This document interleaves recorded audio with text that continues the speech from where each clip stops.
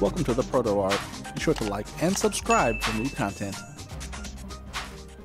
Before you start plotting out and getting into the multiple colors, which are AxiDraw, there's a few things you'll need.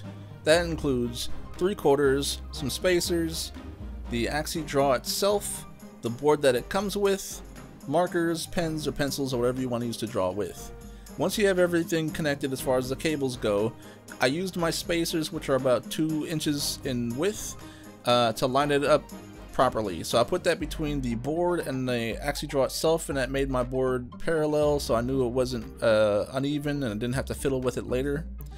And after I have that properly lined up, I just marked it with a Sharpie so I knew where everything needed to go. I have my markers ready and lined up in the order I want them to print. And I had put a piece of tape, or you can use a piece of plastic, which I actually used in this, I think. Put a piece of plastic in the corner, so every time I'm swapping out my markers and I need to test the distance, it lands on the plastic and not the paper itself and doesn't leave a mark. I use the quarters stacked up on top of each other, so every time you swap out your markers, it lands on the quarters and you know it's about the right distance it needs to be. So with that all ready to go, I hop into the software side of it, and that's going to be a little bit more in depth, but you see me here, I just loosely let the markers touch the quarters when I'm lining it up, tighten it so it's not overly tightened. You'll know if you go too far because the motor won't move. Anyway, here's the software side of it. What's up everybody, welcome back to the ProtoART. So here is a walkthrough kind of how you print multiple colors using AxiDraw. I didn't see any tutorials on this, so I made my own. And with the background and screen printing, it kind of lined up perfectly as to how you would set your stuff up. So if you're not familiar, just a quick breakdown of screen printing. If you make any image, it ends up on a transparency like this, which you've seen this design worn by me a couple times. It's just a solid black color. So when you're actually printing, it doesn't matter what color you're using when you're making your transparency, because it's going to be solid black. From that transparency, that gets transferred onto something called a screen, like this, which is just, they have like metal frame ones, you'll see ones with wood, and there's an emulsion, which is that green color you see on there. And your image basically is the part that gets washed out of the emulsion on the screen, and from there you can put whatever color paint you want and you create your screen. So if you're doing a solid color, it's a poster I had made, I don't know how well you can see that. This is one color, so all the white in that area is the part where the emulsion is out of your screen, and I know this will make sense in a second. And here's a 2-color print there. So oops. The reason I bring that up is it's the same process, the same thinking when you're doing it for AxiDraw. So this is a multiple color design, it's like 6 colors, so I have to break it up into 6 different layers. So same premise. So with screen printing, each color has to be on its own screen. Same thing with AxiDraw when you're making your image, each color has to be on its own layer. So with that being said, you can see the design in the background is this little parrot. I had to take my JPEG images, again these were all in color initially, and in Photoshop I kind of had to separate each color into its own thing and then turn it into a vector. So I've had a previous video as to how to kind of do that, but I went out ahead and bought this other program called Image Vectorizer. So you can do something like this in Illustrator, where it tries to trace your image and turn it into a vector. But this is just like a really straightforward thing because I'm not too familiar with Illustrator, honestly. But basically you take your image, whatever it may be, so let's just pick this outline of the bird. This is a JPEG. You drop it into this program. I'm not sponsored by any of these companies, by the way. This is just me trying to educate you guys because I didn't see a video on how to do this, so I had to kind of figure it out as I went. So you take your bitmap image, whether it's a PNG, JPEG, bitmap, or whatever other format that's not a vector, you throw it into this program. You press, or you can fiddle with some settings. You can adjust like the threshold, contrast, invert it. So anything that you see black is what will be turned into a vector, or you can leave it as is. You could rotate it, a bunch of stuff like that. Once you're happy with the settings there, you just press vectorize, and it's going to go through your image and turn it into a vector. And again, there's more settings you can fiddle with. This might take a minute because I'm running a few different programs right now. There you go. So you can fine tune the settings in here. You can, it says suppress speckles. I'm not quite sure what that is, but the main thing I wanted to focus on was rotating it and making the output DPI 300. So I can press update at the very bottom here, and I'll update my image with that new information I put in, because the reason I'm putting it sideways is when I'm making this into a like almost the transparency. I wanted to line up with my platen. That board that you put the paper on is called a platen. Same thing with screen printing. If you're printing on a shirt, they have platens. Those are the boards you lay your t-shirts out that they print on.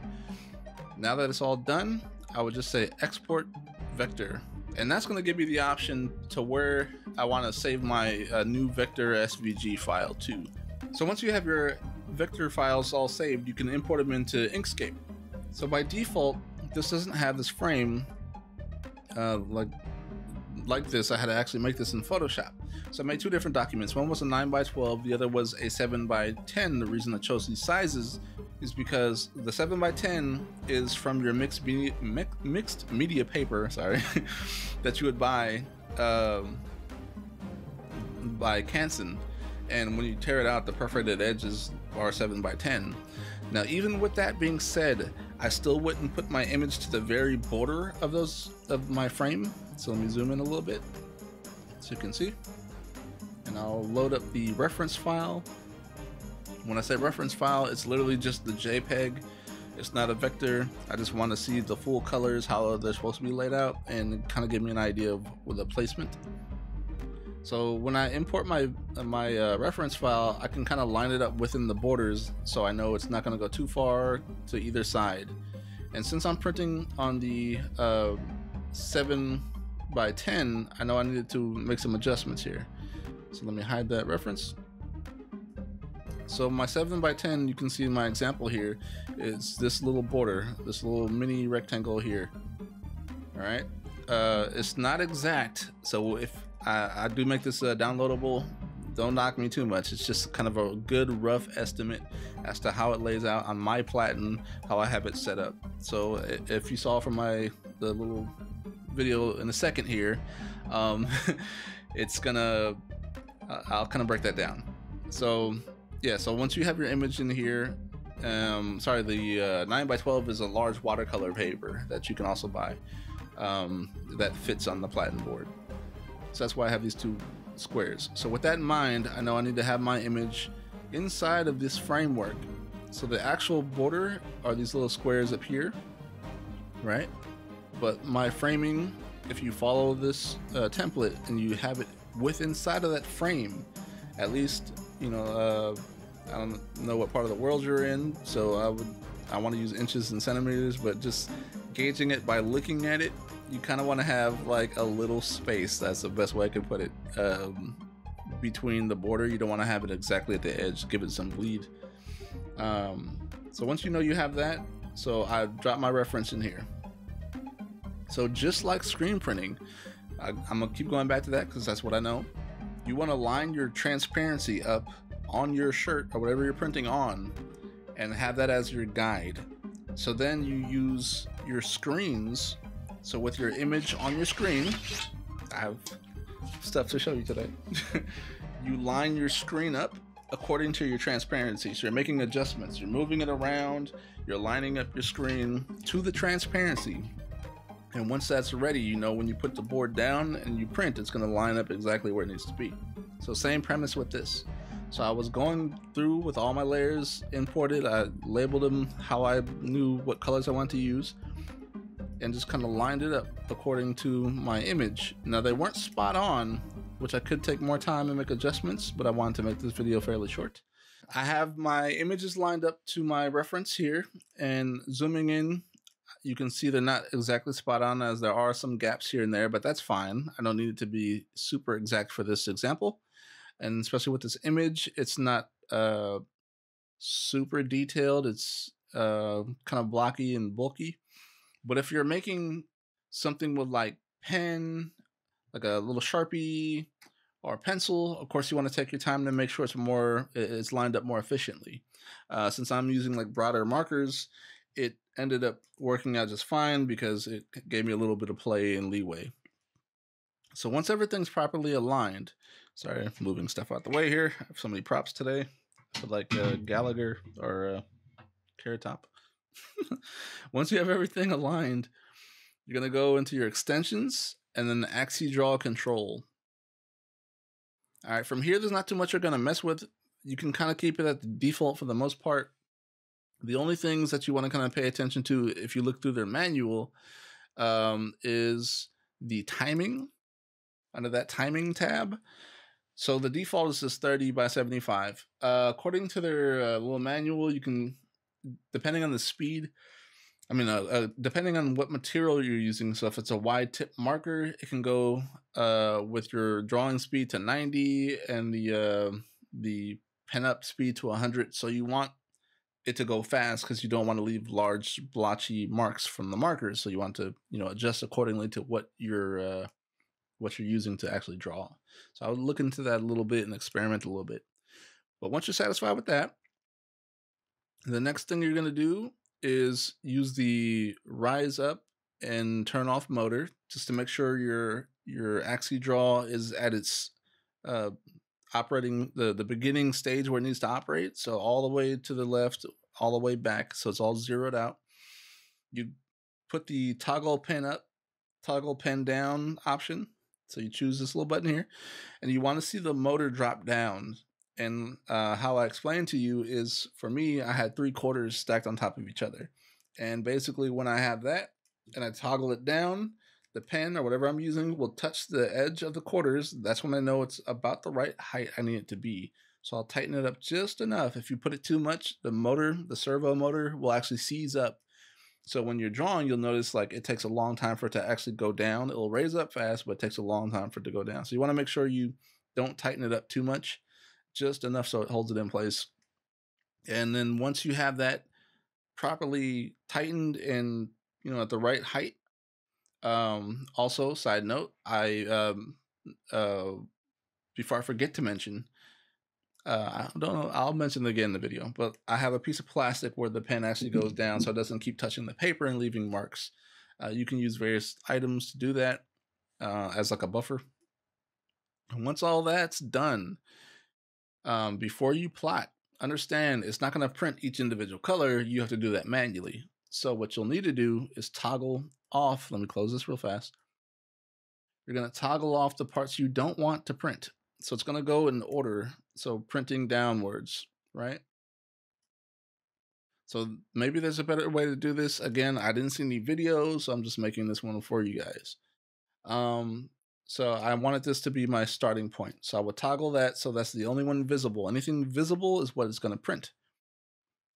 So same thing with the screen printing. You're layering how you're layering your colors matters, and the very last color you put down is usually the black color for the outlines and stuff. So once I have my layer chosen and everything else toggled off, I can hit plot. And it will start plotting that layer, the individual color that I choose. So I went and did this for each individual color. So once it was done, it would go back to its home position and stop. And then I would toggle the next color, swap out my markers, and then hit the little play button. And again, it would go and do its little thing and plot out the colors. So that's the software side of it. And once you're done, then you're done. But I'll dive right into the video and show you the AxiDraw at work. Here we go. So diving back into the hardware side of it, I have the quarters stacked in the corner as well as a piece of plastic on the paper itself. And I put a marker in the AxiDraw, allowing it to drop freely until it touches the quarters, tightening up the screw so everything's in place properly. Overly tightening it, you'll probably encounter some issues with the servo motor freezing up and it won't lower or raise at the proper speed it needs to, so make sure you don't overly tighten it. Once that's all set in place, I can begin the process of plotting the actual artwork. You will need to repeat this step between each color and each layer, so be prepared to do so. So I sped this up a little bit because it does take quite some time. I think total it took around 30 minutes for it to finish the plotting with the 6 different colors. But, you know, it was a pretty fun process to watch it go. While doing this, I kind of figured I'd mention, hopefully in future releases with this company, that they'll put out some kind of built-in spacer with it, because it just seemed like such an easy thing to do, to add just even like little wooden blocks or something cheap. You know, you don't have to go all out and manufacture pieces of metal. You could do it really cheaply. But having to do this myself was kind of a pain, honestly. But it saved a lot of time in the long run, having the proper distance already set with these little spacers in place and marking it off where it should go. But once that was all in place and everything lined up, it was a pretty smooth process. As I mentioned, you do have to keep swapping out the markers for each layer or color, however many you're using. For me, I chose 6 for this drawing, and it's the same thing of putting the quarters there, stacking it up, lowering the AxiDraw so it touches the quarters, lowering it so it touches the paper once you try the up-down motion, and once it's all ready to go, you just hit plot and continue with each individual layer. But yeah, it's a pretty fun experience. If you haven't used this thing before, I'd say give it a go. It's not the cheapest thing, I'm not gonna lie, it's a little pricey, so if you're not planning to use this for long-term and multiple projects, I don't know if I'd invest in this. It's a fun thing to try if you are an artist and you want to make some unique pieces of art and you want to be able to replicate it. You know, I'd say give it a go. I know there are a lot of options out there on the market. Some vary in price, and some come pre-assembled. Some you have to assemble it yourself. So it'd be kind of fun just to, you know, try it yourself, and maybe a DIY version if you don't want to invest in this yourself. The one difference I did do, I should mention, for this particular art is I used the cross-hatching. You can access this by going into the Effects tab the same way you would with the AxiDraw controls, and toggling a few different settings. So you can have it so it hatch fills, where the spacing is at 3, the angle 0, the connect nearby ends is toggled off. That will give you like straight lines sideways, or you can change the angle and toggle the connecting lines on or off, and that'll give you like a little squiggly effect.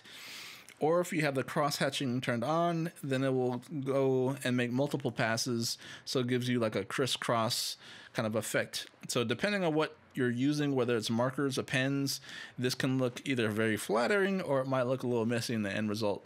For me, I didn't choose to go with the cross hatching. I left that toggled off, but I did have the spacing at 3, the angle at 45, and I had the connecting ends toggled on and the range set to 3, and the distance at 1.0, and that gave me a pretty good end result there, I thought, where it makes a second pass, but it doesn't look overly worked.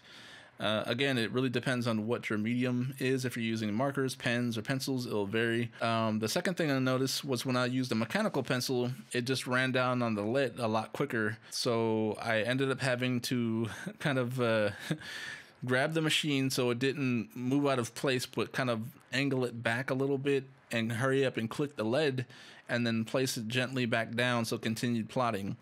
The only reason I did that is because if I hit the pause button on the side, it didn't happen every time, but it happened enough where it was super frustrating. It wouldn't continue where it left off. I don't know if it was a software issue on my end or what happened, but it would have to start all the way over, and I didn't want to do that. So this is the only quick workaround that I found, was to literally grab the AxiDraw and kind of gently tilt it back and quickly click the top of the pencil so it more lead fed to it. But here was the end result, and I thought it turned out pretty good. It allowed me enough wiggle room if I wanted to add some details to it. Anyway, that was it. Hopefully you guys enjoyed, and we'll hit that like and subscribe button, and don't miss out on any new videos. I'll talk to you guys soon. Stay safe out there.